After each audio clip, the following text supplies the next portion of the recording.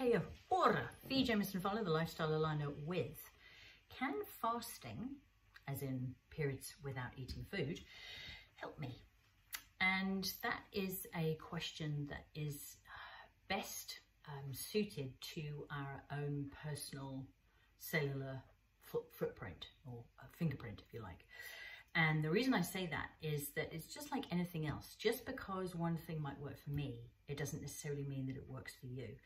And what I'm really passionate about is each of us feeling empowered and inspired to figure out what is the best picture for ourselves. It's kind of like we've got this puzzle of our health, our picture of health, and that's in all areas. You know, we're talking about relationships, emotionally, spiritually, physically, how much we're enjoying the work we do, besides physical as well as financial health. And so what's going to work better for you may not suit the next person.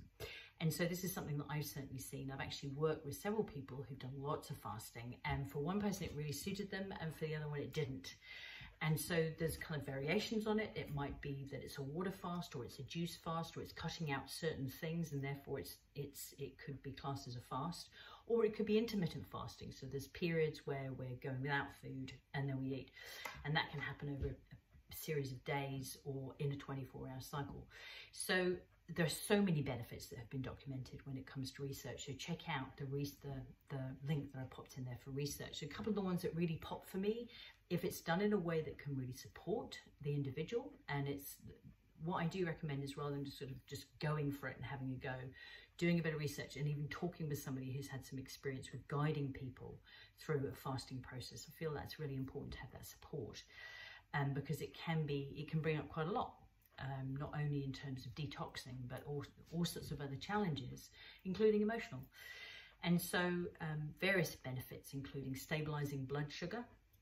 It can also be helping insulin resistance. It can be improving heart function, stabilizing blood pressure, helping cholesterol levels if somebody wants to have weight loss, that it can be useful with that, as well as reducing inflammation.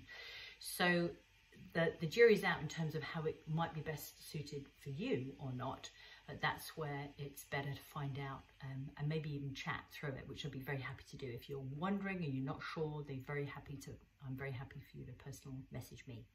And till I see you on this week's Alive with Fee, ciao for now.